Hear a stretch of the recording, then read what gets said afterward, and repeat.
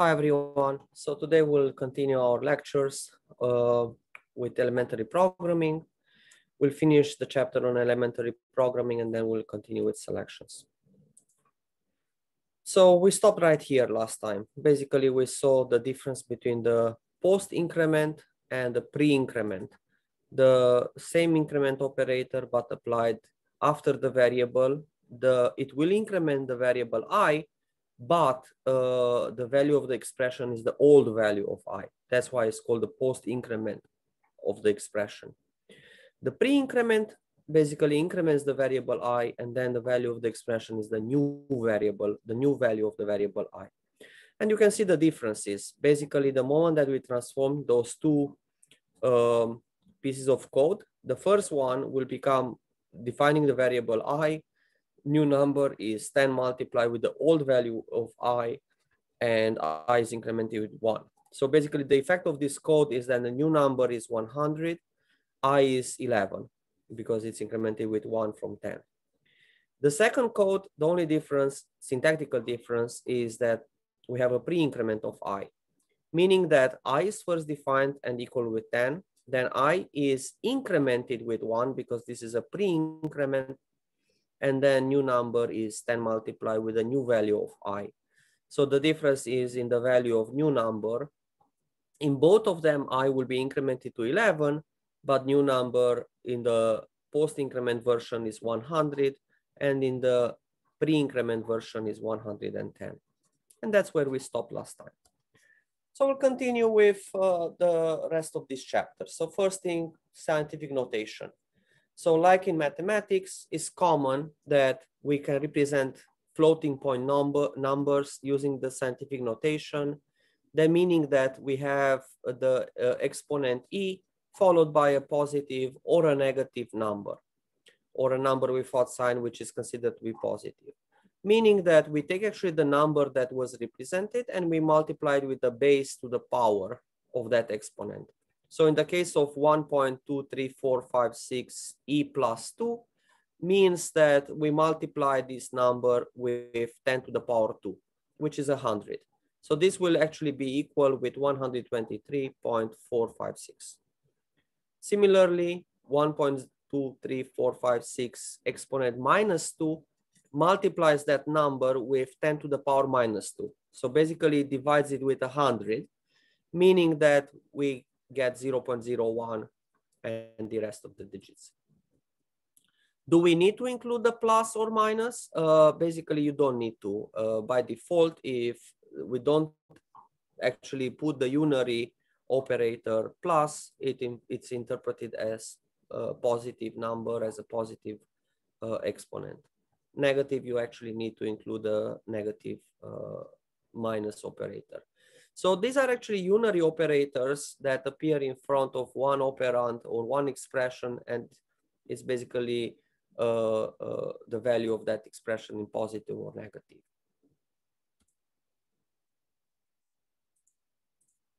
Okay.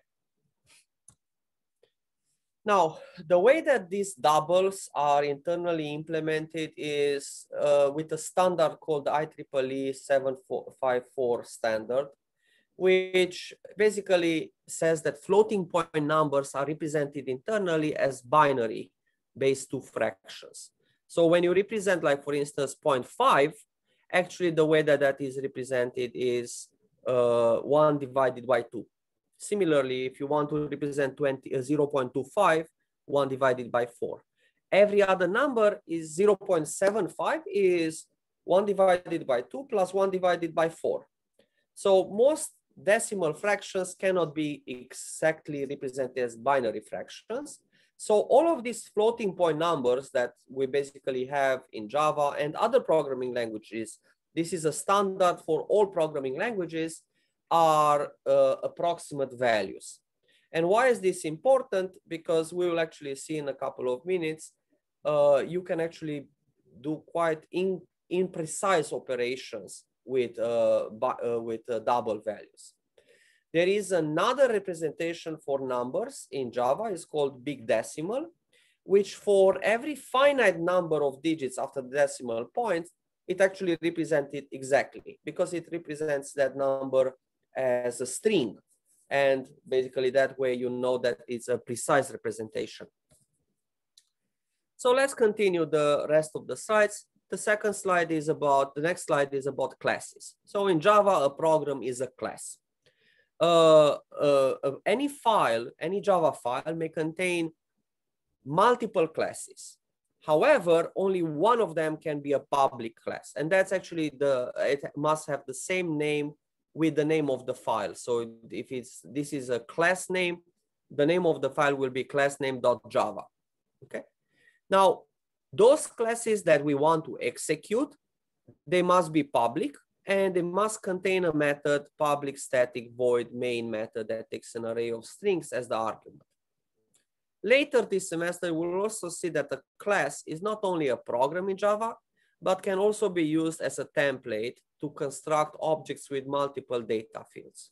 Okay, so I will just show you that very fast in Java. Let's say that we want to create a new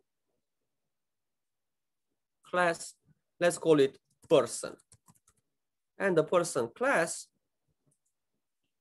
has multiple data fields. So let's say that it has public string name or first name. Then it has public string last name. And it has a constructor. A constructor is a special type of method that allows you to create an object of the type person. So public person takes first name and last name.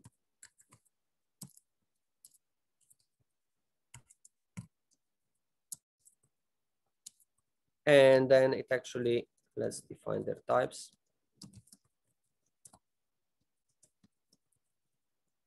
And it assigns to the current object's first name the first variable, and for the second one, the last variable. So this is what I mean that the class is also a way to actually define a template, and you can define multiple persons. So person Paul is a new person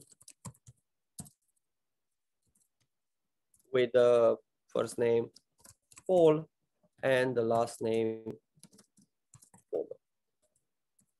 And similarly, I can create as many persons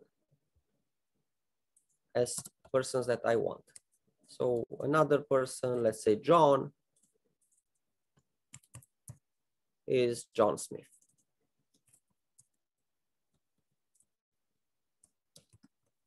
So the advantage of this is that you can actually now access the first name of Paul, the last name of Paul, the first name of John, the last name of John. So really, a class plays two roles in Java. One is to define objects that have multiple data fields. It's kind of like a complex class, a complex template. And that's the way that I used it in this file. And another one is to actually have a main method that executes some code that you basically want to run. And you want to, let's say, print the names of these two people, okay? So system.out.print ln. Let's say that I want to print the first name followed by the second name of every one of these two people. So Paul's first name followed by a space followed by Paul's last name. And similarly, we can do it for John. Okay. John, and we have the first name of John and the last name of John. And we have to execute them. We basically can see that, first of all, we use that pattern to create two people. And then we use for every single one of those two, the properties, first name and last name. When you say template, does that mean that you use it as a package, sort of in a new project? When I mean a template, what I mean is a complex type, a type like person that has multiple fields inside it. Okay, so in C, for instance, this was called a structure. You had the primitive types, but then you want to create more types that have multiple fields. Okay, this entire idea of object-oriented programming actually started with databases. In databases, you have an entire set of attributes that corresponds to one instance of a tuple in the database. So that's exactly the same idea. A template is like a schema that a person has these properties. And then when you initialize a person, you know that you initialize it with those exact properties and you can access them and you can assign to them new values. Okay. But we will get back to classes later this semester. Welcome. So basically a class is either you can use it as an entry point when you run a program, or you use it as a template or blueprint for objects. Methods. Methods are basically collections of statements that are performed as a sequence of operations when you invoke that method. And you can invoke, so usually a method takes arguments. And we can show you this method that I had, this constructor that I had here. So you call it with two arguments. These are the formal parameters, first and last, that are inside the method. And when you invoke it with actual parameters. So person of Paul and Fodor. So Paul will be passed as a parameter to first, and Fodor will be passed as a parameter to last. So basically a method is like a method in mathematics, a function in mathematics, sinus of radius, or sinus of, or cosinus of a number of degrees. It's exactly the same idea. A method is basically a collection of statements that will be executed when you invoke that method. So when I invoke the method, it basically executes these statements sequentially. First one, second one, third one, and so on up to the end of the method. So that's exactly what a method is. It's a collection of statements that performs a sequence of operations when it's invoked. And you invoke it usually with arguments. And those arguments are sent to the method formal parameters, and the method is executed with those values.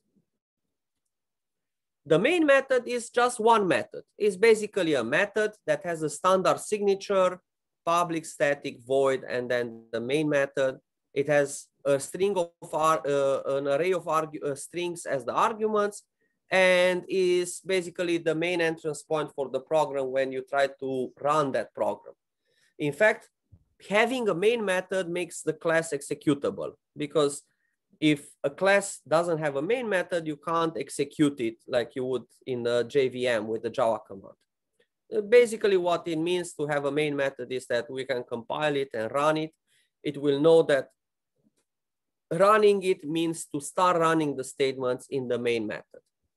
Not all classes requires main method. There are classes like, for instance, my person class that was used as a template and doesn't require a main method. Only those that you want to run when you execute them require a main method. Now the signature of the main method, it says public, meaning that this is a method that can be used from outside. We have to have it public because basically we execute it from the JVM. We need to have it public. Static means that is a method that belongs to the class. It's not a method that belongs to objects instances of this class. What I mean by that is, again, if we return back to this method, to that class person, a method that is not public could be something of this kind: public string get first name, which returns the first name. So you see, this method is not static, meaning that I can't invoke it. I can't write get first name because it doesn't know for whom it doesn't have to get first name. However, if I say that this get first name is for the object Paul, now it works. So now you actually see the difference between a non-static method. A non-static method, a method that doesn't have static in front of it, means that you can only invoke it for objects instances of that person, of that class. As opposed to static methods like the main method that we have here, that you can invoke it for the class itself. So basically, from another class, you could write test.main and it will execute this main method. Okay, so that's basically the second modifier. The third modifier for the main method is void, meaning that this method does not return anything. Basically, the main method executes, it prints everything that needs to be printed, and it doesn't return anything. There was a question in the chat that I just observed. What did we use this for? So this is actually a keyword in Java used for the current object. So you see, when you invoke person and you want to set the first name and to the last name to basically the Paul, Fodor, or John Smith, you want to invoke, you want to set those properties, first name and last name, for a specific object, the current object for which this method was called for. This is a keyword, not only in Java, in Python, for instance, is the same keyword that says this is the current object. So the same way that I would do from outside the file, John.firstName, inside that specific class, I would use this.firstName. So it means that it refers to the current object. So like for instance, if I have a different variable inside this class first name, okay? Now there is an ambiguity. If I want to assign this argument first name to the data field first name, I have to use this keyword in front of it, because this basically says that this is the first name data field of the current object. If I wouldn't have this keyword here, nothing, basically what happens, I take the value of first name and I assign it back to the same argument. First name, this first name of the object is still uninstantiated to anything. And in fact, if I run this program now without having this keyword here, you would see that it doesn't set the first name anymore. The first name is null. It's basically, this is not the first name of the current object. This is the name of, this is basically just the argument first name, and I'm taking the value out of it and putting it back in it. Okay. But because I want to assign it to a Paul object, I basically will use this keyword. Again, it's something that we'll discuss later. I just wanted to show you the fact that a class can be used as a template, and the main method is the main entrance point for the program. So this simple example, hello world app, it's saved into a hello world app.java file. It has a comment that basically it's a java.doc comment that says that this is just a simple class that prints the message hello world.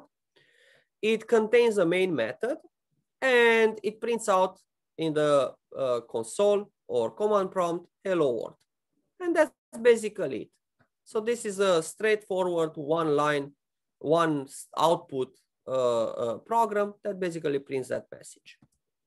Similar to that, let's write a longer program. So the change maker is basically a program that we want to return the change for a certain amount. Like for instance, we want to return the cents if we work in a store. And the input amount is between 1 and 99 cents. And we first read it with the scanner. I will explain to you what basically that does. It creates an object that allows us to read from the standard input system.in stream different kind of data. So it has methods for reading the next integer, the next string up to a white space, the next string up to the end of the line. It has methods for every one of the standard primitive types: next double, next float, next long, next short, next byte, and so on, next Boolean. So basically this program, I will actually implement it and I will show you how to run it line by line. So I'm creating a new class, changemaker, and the changemaker class contains this method. Okay. So I'm going to import scanner. So I will tell you about packages next. So by default, when you start your JVM, what you have are the classes that are in one package named java.lang. Java.lang is the core of Java.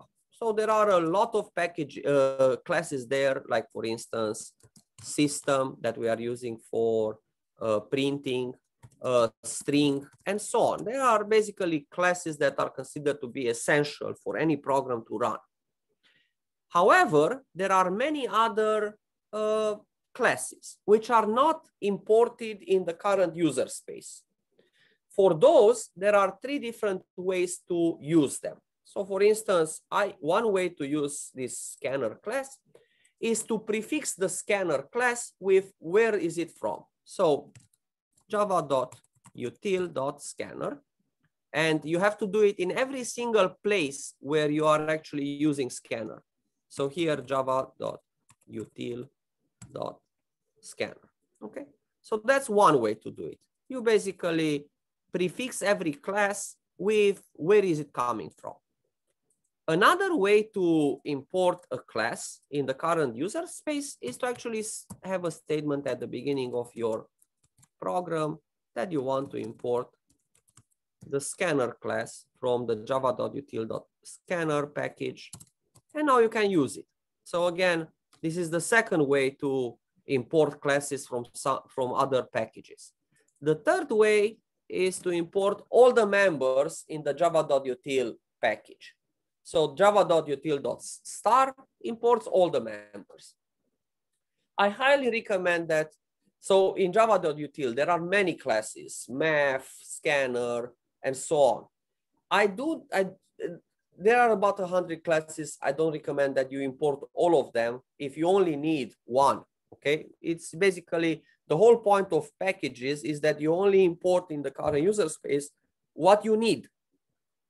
So the correct way, or the most correct way, is to import java.util.scanner. And that basically it's very straightforward, and it just imports what you need and nothing else. So next, what do we do in this program? We define a bunch of integer variables. This is something that we discussed last class. You proceed with the data type, int, change, remainder, number of quarters, number of dimes, number of nickels, and number of pennies. Then we prompt the user to enter an amount, like between 1 and 99 cents. We create a scanner object. Is basically an object in Java that lets us to read from the standard input any kind of data type. Then the variable change that was declared before is assigned the result of that input when we read an integer. So we read an integer. So the user will basically enter some value, some integer. If we run this program, you will see it will ask us what amount do you want? And I say 78 cents. And now it starts executing the rest of the program. So what happens is that it divides that change, like 78, with 25 in integer, and it gets that the quotient is 3 of that division. So quarters is equal, it's assigned 3. Then the remainder is the remainder of the division with 25. So 78 modulo 25 is 3. So basically it's also the remainder is 3. Then the dimes is the quotient of the division of the remainder with 10. 3 modulo 10 is 0. The quotient is 0. Remainder is still 3. Nickels is the result, the quotient of the division of the remainder with 5. 3 divided with 5 is giving us quotient 0. And the remainder is still 3. And now the number of pennies is equal with the remainder, so it's actually 3 pennies. and we print out the result. We print out quarters concatenated with quarters as a string. So that's why we get 3 quarters, and then concatenated with the dimes, concatenated with the string that contains dimes, and so on, nickels and 3 pennies. So that's basically what we did here. We basically ran a program, and if you want to run it line by line, which is what we usually do, you double click on the left-hand side to create a breakpoint, and then you execute it with a debugger. So the debugger basically lets you execute this program line by line, and you can see now it's asking us to enter an input, and we enter 78. And now we can see if we execute this one, the quarters is now 3. And we continue execution, the remainder is still 3. And the remainder is, the dimes is 0, you see. And the remainder is still 3. And the nickels is 0. And the remainder is still 3. And the number of pennies is 3. And finally, the 2 print statements. There is a question in the chat. Person.java acts as a header file for test.java like C++, right? C++ is object-oriented, exactly like Java. Even the syntax is more or less similar. So basically, it's not a header file. So that's the thing about C and C++. In C++, you need header files. Header files are just the signatures of all of the methods. Now, Java doesn't need that. Java, you implement the person class, and automatically it collects the symbol table, the table of all the symbols, all of the methods, all of the data fields, and so on available. So it's similar. Basically, Java evolved out of C++. In fact, most of the syntax is equivalent. There are keywords that are different. Java uses abstract. C++ uses virtual, but other than small changes, Java is more or less like C++. Okay. The next problem that I want to show you is computing the area of a circle. So again, basically we want a simple program that computes the area of a circle. So we create a class compute area with a main method that contains 2 declarations for 2 variables, radius and area of the type double. We assign to the radius 20, and then we compute the area as the expression radius multiplied with radius multiplied with 3.14159.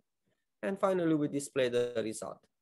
Like we did it for the change maker, we basically can trace it and see what happens at every single line of the code. So when we start the program and we have a breakpoint at the radius, basically the radius is created, but there is no value in that radius. Remember that local variables are not initialized by default. And similar for the area. There is no value in that variable until we assign something to it. So the radius is assigned 20, it modifies the location for 20 for the radius. The area is assigned radius multiplied with radius multiplied with 3.14159, an approximation of pi. And basically this assigns a double to the area. And then we print out the result. And the area of the circle with radius of 20 is 1256.636. Okay. And that's basically how the program is executed step by step, starting the run method to the end. Now let's talk about the different components of this program. So the first thing that we use is a scanner. So a scanner is an object which is in a package called java.util, which is used for reading data from the command prompt. And it has methods for reading data. Next reads the string up to the first white space. So first white space means any white space, space, tab, new line, those are all white spaces. Next, we read the word up to the first white space. Next byte reads a byte. Next short reads short, next int, next long, next float, next double, next boolean. They basically all read their own type of data. Okay. So for instance, if you want to read the double value, you would create a scanner, and then you would ask the user basically with input.nextDouble to enter a double value. And again, in order to use the scanner class, you have to import it from the Java util package. Now, just to understand what packages are, and then we'll actually go to Eclipse and do again an experiment. Packages are basically groups of classes in order to avoid naming conflicts. So for instance, if you have the same class name in two different places, like for instance, let's say that you are developing a COVID tester, like we had last semester in CSE114, and you have to use both two different databases. You have to use MySQL and Postgres for different reasons. From one of them, you take patients. From the other one, you take, let's say, the type of test kits. So both packages have the same class names. So SQL is in one package and in the other package. Basically, what you have to do is to break these two classes. Like these two classes have to be in two different packages. Therefore, you don't have a name conflict, because otherwise you wouldn't know which SQL class are you using, the one in MySQL or the one in Postgres. So Java uses basically a set of packages. When you start Java for the first time, only the fundamental classes are loaded. Those classes that are in the java.lang package.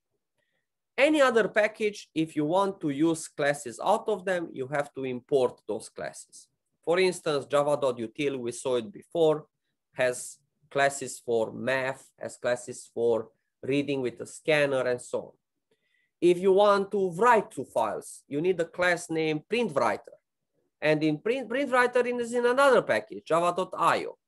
And so on. Basically, during this semester, we will use dozens of packages because that's where these classes are. Even you can put your own types into your own packages. So when you define your class in Eclipse, you can decide that I don't want to use the default package. When I create a new class, I want to put it in my own package, like for instance, CSE114. What happens, let's say that there is another test class in CSE114. And now this is in a different package, it's in the package CSE114, and it starts with the declaration, this class test is in the package CSE114. So basically you have to declare the package and you have to put it in a folder on the hard drive, which is done by Eclipse for you with the name of that package. If you have a sequence of strings separated by dots, then you have a hierarchy. So the first string, like for instance, let me show you an example, java.util.scanner. Internally, Java has a Java file, a folder in which there is a folder util, in which there is a class scanner, scanner.java. Okay. Now, for some packages, for this kind of packages, in order to import a member like a class and use it, there are three different ways to do it. One way is that you refer to the class with its fully qualified name, basically the package period, the name of the class, like java.util.scanner, input is equal with a new java.util.scanner for the standard input system.in. Or you import the package or member into the current user space, what we did in this test class or this change maker. We decided that this is the best way to do it. We import basically the entire scanner into our user space. That's the second way. And the third way, you import the entire package, all the members, scanner, math, and so on, by basically writing import java.util.star. Okay. Personally, I prefer the middle one because that imports it in the user space, with the exception when you need two classes with the same name from different packages. Then you actually, the only option you have is to refer to them with a fully qualified name, or you can import one of them and the other one you refer it with a fully qualified name. Okay, very good question. So where are these packages? That's the next problem, which is actually right down here on the bottom. So in your operating system, there is a class path environment variable. That class path environment variable is the list of all of the locations where I have Java packages. So for instance, let's say that somebody, George, gives me a set of classes and I want to use them. What I have to do in the operating system, or you can also do it in the Eclipse preferences, is to set your class path to include also that new location. So for instance, on Windows, you would do it with set class path equal with the location where those classes are that George gave us. On Unix or Linux, basically you will have to assign the class path, that path to the class path variable and then export it.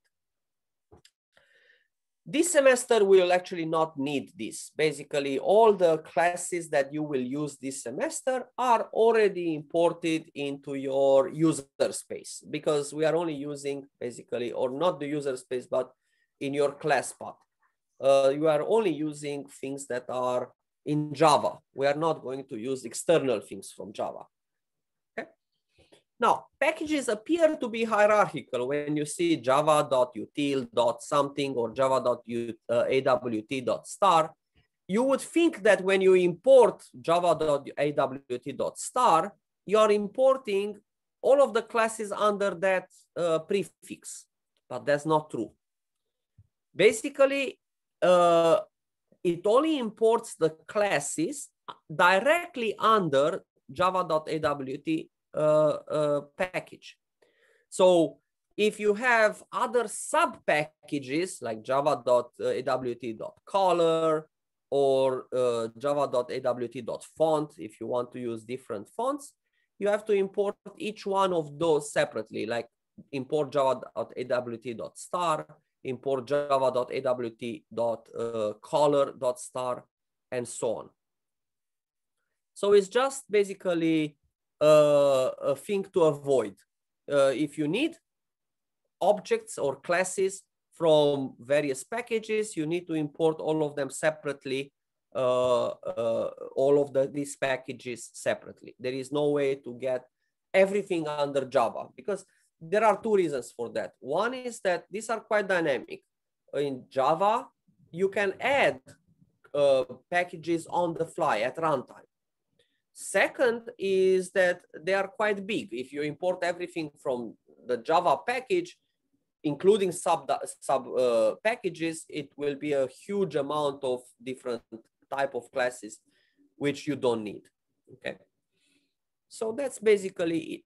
They appear to be hierarchical, but you should import every package with the prefix, correct prefix, independently.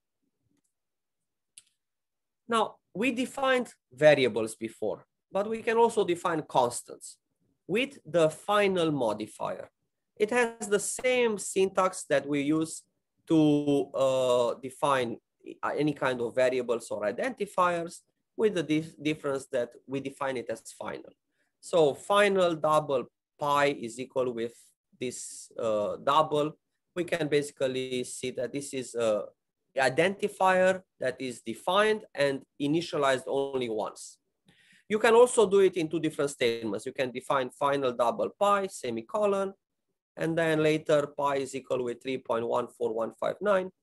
Basically, that also defines the constant. The whole point is that you can only assign a value to it once. That's it. Now, there is a convention, a style, not a requirement in Java, that constants are all uppercase letters. And it actually originated initially in Fortran, where there was no concept of a constant. And if you wanted something to be a constant, you would have to, you use uppercase letters, and then people that use that identifier would know this is a constant. I shouldn't assign anything to it. So it's just a convention. It's a convention that says constants must be uppercase letters only, like pi, size, and so on, input, and so on. So basically, it's something that is only created, it's created and assigned once a value to it. Characters. So until now, we define all kind of types. We defined integers, byte, short, long, float, Boolean, double, strings. But what about if you have a single character? In Java, you have a type, a primitive type called char, to which you can assign one character, to which variables you can assign one character within single quotes. So in Java, single quotes are used for characters, double quotes are used for strings, sequences of any number of characters. Okay, and you can assign to character variables characters in different ways. You can assign directly the character within single quotes. You can assign the Unicode of that character, so escape U, and then a hexadecimal number, 4 digits in hexadecimal, that basically tell you that this is the Unicode for that letter. It happens that 41 in hexadecimal is 4 multiplied with 16 plus 1, which is 65, and that's actually the code for A. So Unicode 41 is actually uppercase A. Similarly, Unicode 34 in hexadecimal, this is the encoding for 4. So internally, characters are stored as numbers, the Unicode encoding of that character. Therefore, you can actually use any kind of mathematical operations on character variables. Like, for instance, we can define the character ch assigned with lowercase a, and you can pre-increment ch before you print it, and it will print the character for b. Because basically what it is, it's the encoding for lowercase b. Okay. Feel free to stop me to ask me any questions that you want at any time. Okay. So Unicode. Professor. Yeah, go ahead. Can I use these packages in anywhere I want? Like I wrote a code and then I want to use this code in this application. So can I just call these packages? Yes. So for instance, you want java.util.scanner. We put it in ChangeMaker. If we want to use it in person, maybe we have here a main method. We can import it here. If we want to use it in test, we can import it here. So basically the idea is that you use packages anywhere you want them, anywhere you need them. Okay, I got it. Thank you. Welcome. Okay, so Java uses an encoding called Unicode UTF-16, which uses 2 bytes, 16 bits, to encode any character, basically that is standardized. So for instance, if you want the characters for the Greek letters alpha, beta, gamma, those basically have these Unicodes, 3B1, 3B2, 3B3. So you have 65,000 different characters that you can represent. And basically the only thing that you can do is to search for them, search for the ones that you are interested. There are big tables like the ASCII table, but for Unicode, that enumerates all the letters that are available, all of these characters that are available. Okay. Yeah, all the languages known to humans, plus a lot of different extra characters that were created artificially, including signs and so on. In addition to that, we also have a bunch of special characters, like for instance, tab. Tab is that auto-sized longer white space that basically is used when you want to create a table and you want to align 2 columns at about the same column. Line feed is the new line character. So basically, if you want without println to actually have a new line. If you want to actually print backslash to put backslash in a character, because of the fact that backslash itself is used as an escape character, after you put one backslash, it still expects what's the next one. So basically you need 2 backslashes to print 1 backslash. If you want single quote or even double quote in a string, basically you need to escape them. Again, the same reason that if you have double quote at the end of the in a string, it doesn't know if it's the character double quote or is the end of the string. Okay, so let me show you some examples of what I'm talking about. So first of all, let me show you tabs.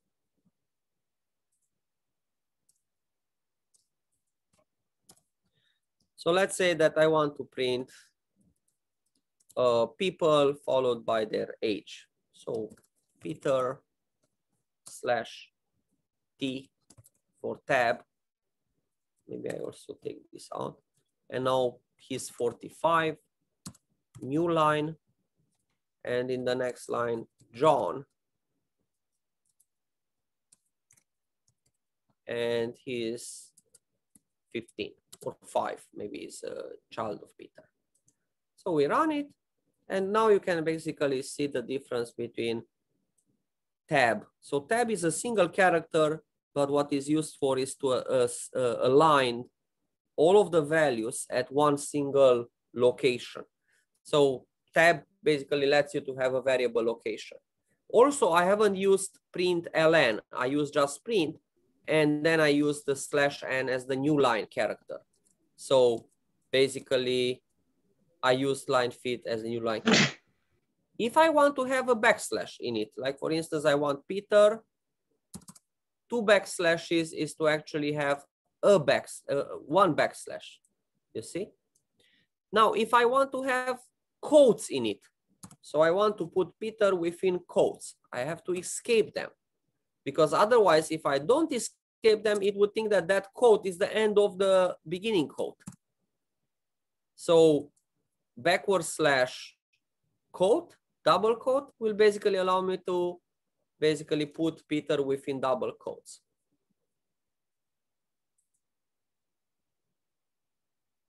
Yeah, /n is the new line character. Okay, good. Now, because of the fact that characters are internally stored as numbers, you can actually assign them to integer variables, and you can also assign integers to characters. So both of these are totally fine statements. Integer I is equal with lowercase a, and car C is equal with 97. Okay, both of that you can actually see no error, everything is fine, and you can actually see what the character is. So let's actually print the character C,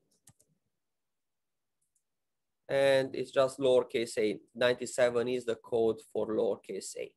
Okay, so you can do arithmetics with the Unicodes. So if I put here ++C is basically printing B, because the next character after A is B.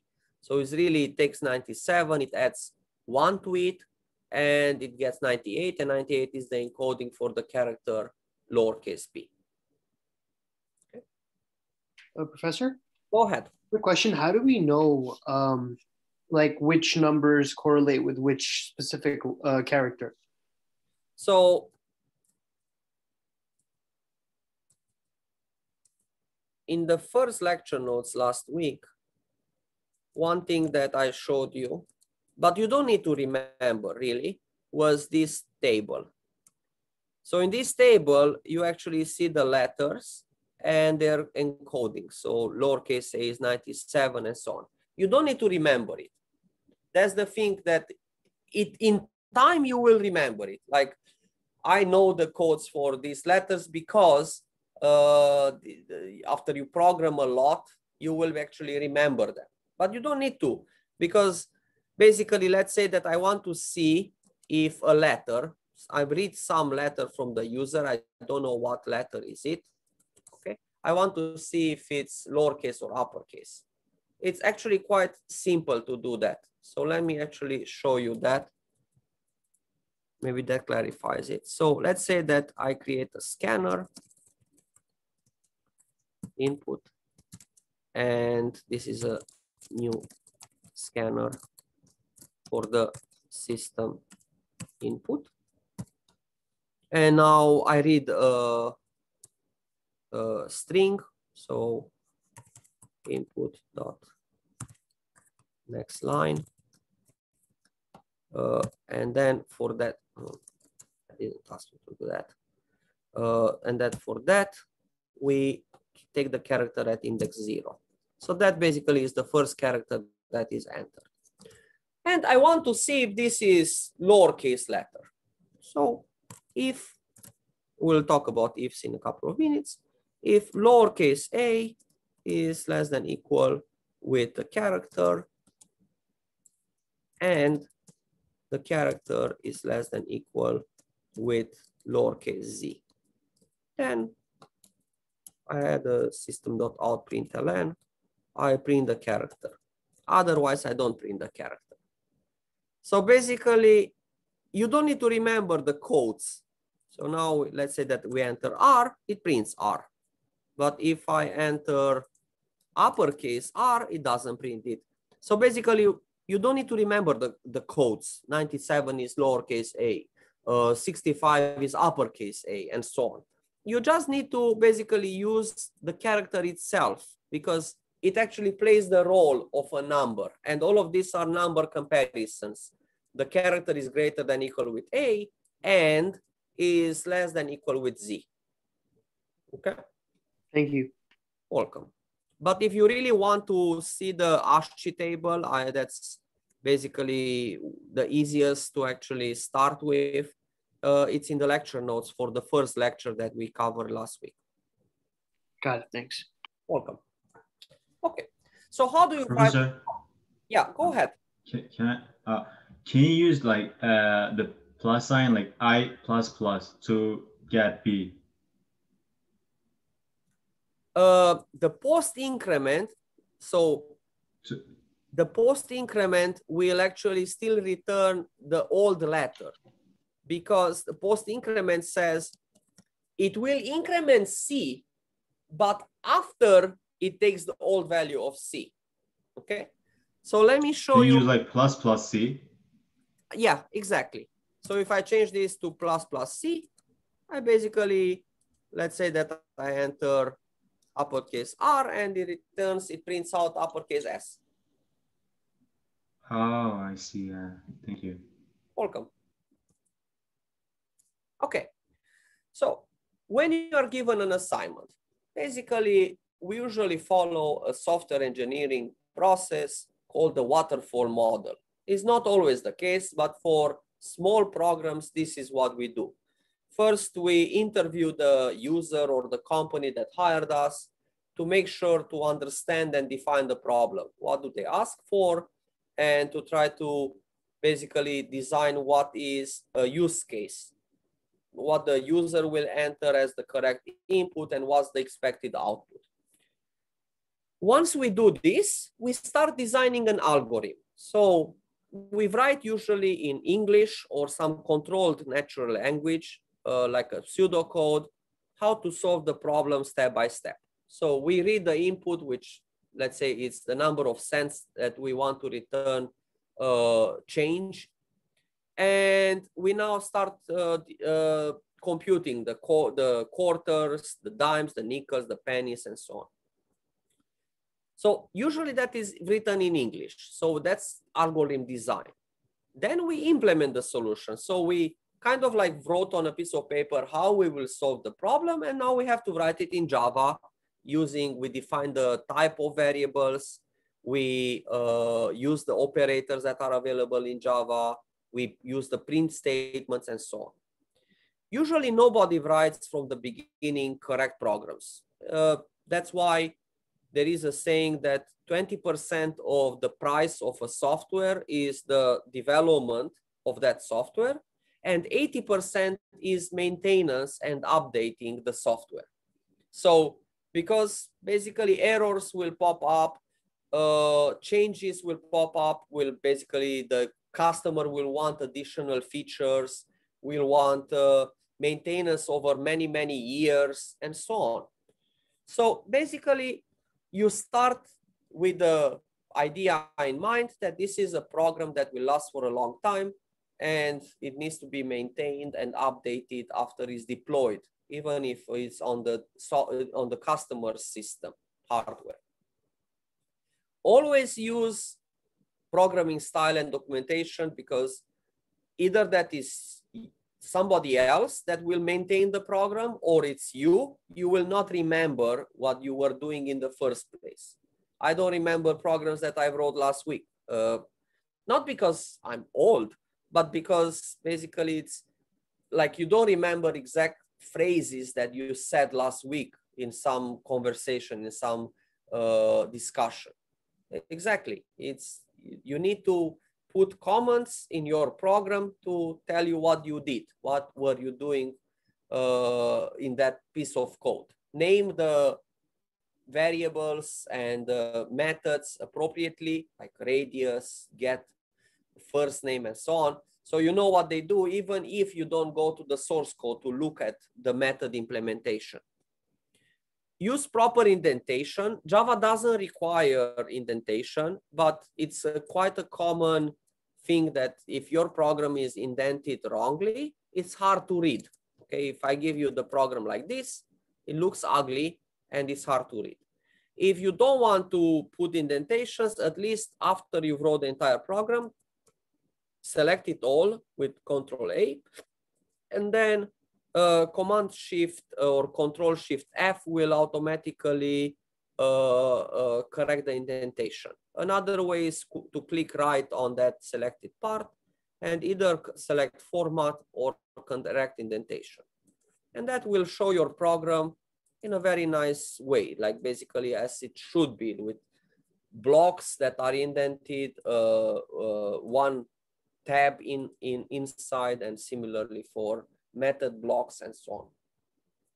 So use the correct indentation, use the same block style, end of line block style, or if you are basically a C programmer, you would use begin of line block style, but use the same consistent block style.